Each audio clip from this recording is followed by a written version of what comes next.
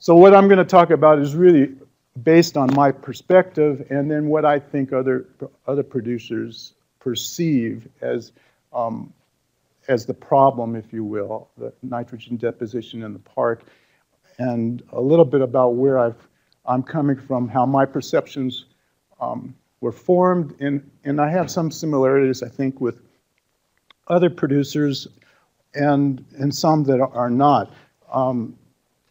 I don't have an agricultural background. My wife and I started dairying as first-generation dairy farmers, moving here from California, so I don't have the culture that Bill talks about, although for 30 years I've been doing this. I think maybe some of it's seeped in. I certainly know about it, but I don't have that generation history. So my perspective is a little different. I think the new agriculturists will find some of the things that I believe now, and as we go on. This is really my perspective. This is what I see every morning when I walk through my cow barns.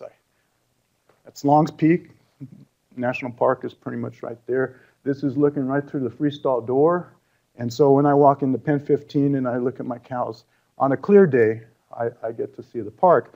And what you don't see in that picture, of course, is that on the other side of this wall is my manure storage area. And so as I walk through the farm, I do get to remind myself, I don't think about nitrogen deposition 24/7, but it is something that's on my mind. I don't think it is on a lot of producers' minds.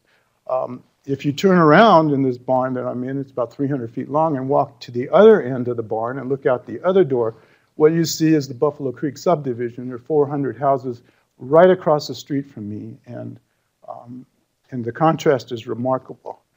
I try to look west. But in fact, that subdivision has helped to shape my perspectives. When we first opened our expanded dairy, and they had just finished or had just started building the subdivision, got a phone call from a woman, and this has stayed with me forever, really, and maybe is one of the reasons I'm actually just standing here today. She said to me, I've just purchased a lot in a subdivision across the street from you, and I'm going to have to give up my $2,000 deposit on it because the odors coming off your dairy are unbearable. And there's not much you can say to someone like that. You can say you're sorry. I don't think that does much. It's a lot of money for someone. It's a lot of money for me. And so I did start thinking about air pollution and odors. And my experience really is I have my education. I had a few years behind my belts as a dairy farmer then, but didn't have to deal with this at all. So I started learning about it, and learning about how odors are formed on dairies, and about anaerobic digestion and aerobic digestion and fiber and protein and all the things that contribute to odor, and among them, of course, is ammonia.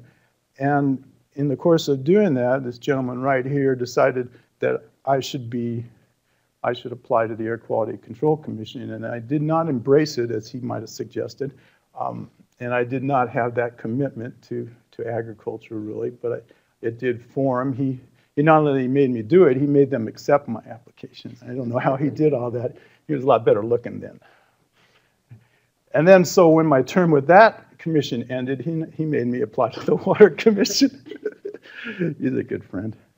So there are some other slides in here. I have, in the same regard, decided that agriculture needed local, in my county representation. So I have been involved in these other groups as well, and of course, the national park. So what I would like to finally talk about, and there's going to be some duplication here, so I get to push the button maybe a little faster than I planned, but that's all right.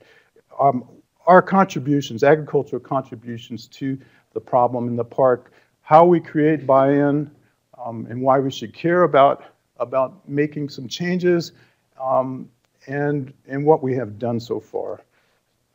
You're going to see this inventory about 10 more times today, I think, but it's telling if you look at the numbers a little bit, and yeah, it's 11 years old, and it's an estimation, but I think that likely the sense of it is correct, and what does it say to agriculture it tells us right off the bat that we're the big dog in the park, and we have to accept that. If we don't, there's really not much more we're going to accomplish. We need the will to do it.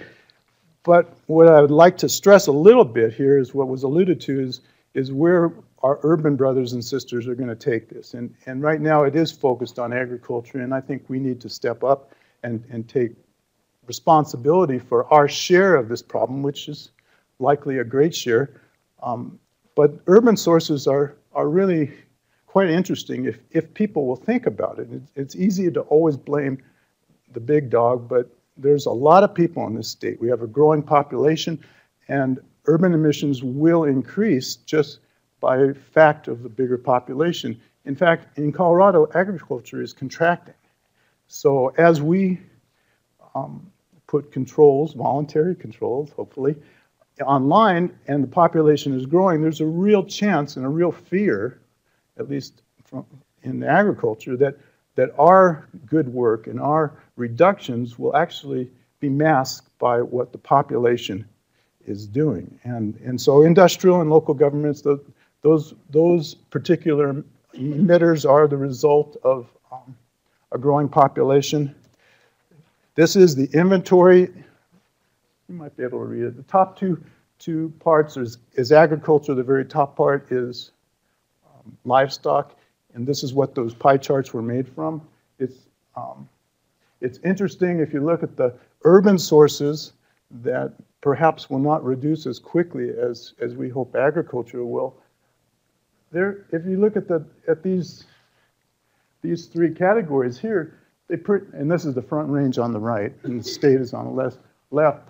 They kind of add up to livestock, and so while we are a major contributor, it's really, from an agriculturalist point of view, it's not fair just to discount others. This is from the state demographer's website. This is from 2010 census, and as I said, agriculture is contracting. The blue part is what we're talking about here regionally. That's the Front Range, the area on the east side of the Rockies. We're right now at about 4 million people, and by 2040, we're going to be half again as big. This plan ends in 32. It's supposed to bottom out. And so we really are up against more than just our own emissions. And I think what Phyllis was saying is really true. We have to be the leader in this. We have to say we're going to be responsible, and we're going to lead you kicking and screaming, just the way we've been, into doing better for our park. But in order for us to do that, we have to overcome some obstacles. Not everybody has bought into this. We have made some good strides, and I think education is really what this committee is going to end up doing the most of. But on the farm, we're just kind of used to the smell of ammonia and other pollutants, and so some farmers, that culture, it's the smell of money, all that stuff that we say, we got to kind of change our perspective a little bit. And the fact that we have had a lot of regulations thrown at us, and that we have paid for infrastructure is still on the minds of a lot of producers, and perhaps they're not ready to join this cause. There is generally in our country, you might have noticed, a lot of anti-government feeling, certainly in agriculture, that's true. A lot of it is born from economics, so the economics of our businesses. We have very low margins, very high risk, and we're up against this idea in our country that food is a given, and people don't seem to think that they should pay as much for food as other things. So what should we be concerned about as a group and as an industry? We need to have buy-in. We need producers to understand that they are a part of this issue, this problem, and put behind those memories of the regulations that we've had. We are just getting used to being regulated for water, and have spent considerable time and money taking care of that issue. Why we should do this, it seems easy to say it's the right thing to do. It is. This park is important to everyone in the state. I think it goes beyond the park. Of course, we have lots of parks. There's 12 Class 3 wilderness areas in Colorado, and I think eventually we'll be talking about protecting them all. In fact, this regional haze effort that Phyllis mentioned did involve all those parks, and we in this issue of nitrogen deposition will reap the benefits of the reductions put in place for the regional haze effort.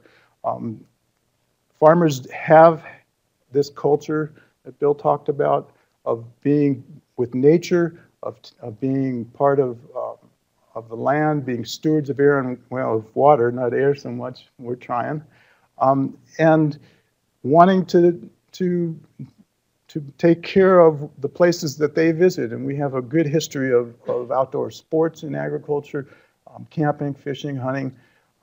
It's something that in agriculture we need to take care of, and I hope we want to take care of. BMPs, as we've discussed before, are key to this. It's really good business to do some of the things that have been described. Buying nitrogen, be it for feed or for fertilizer, is just an expense that needs to be reduced, if only for economics reasons, and it just doesn't make sense to feed it or put it in the ground if in fact it's not needed and wasted. Implementation is important, and if it's voluntary, it's a lot more palatable. If it's forced on us, I think it won't be so. So we have done a lot, we being this group that we represent here. We have spread the word, if you will, about a lot of these BMPs. A lot of them are, as I said, are cost effective. On the dairy industry, we every day monitor nitrogen in our milk. I can do that just on the web, and if I see that's getting out of control, I can get a hold of my nutritionist. In fact, using a nutritionist is one of the BMPs that we've been talking about. That idea of putting nitrogen on crop ground is important, but getting it in the ground is even more important. This is maybe an area where we can do a little more work, and I think we will. Research, we've actually done a lot for research.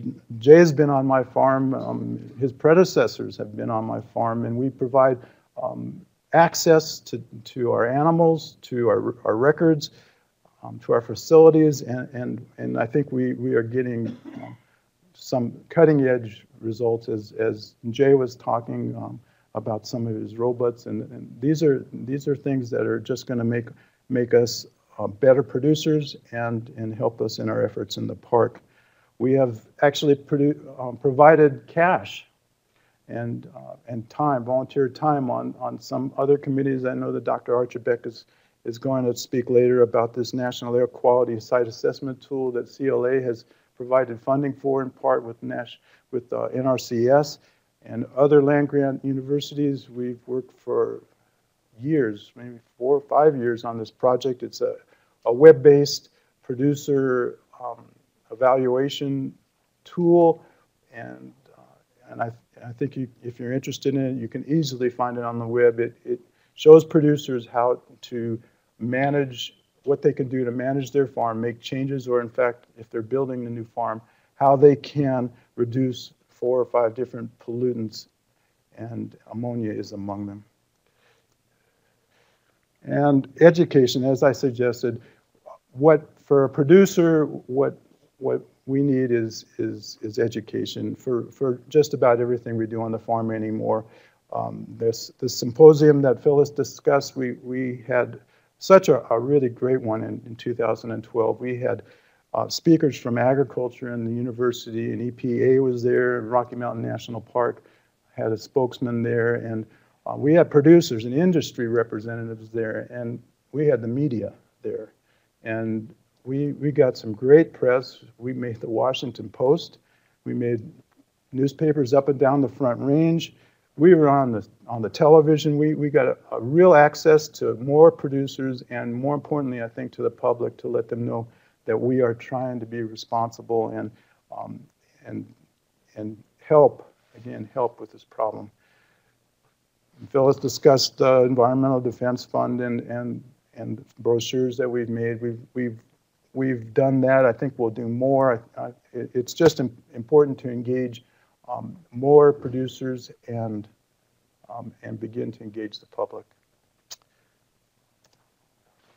And there is our STAR group on site.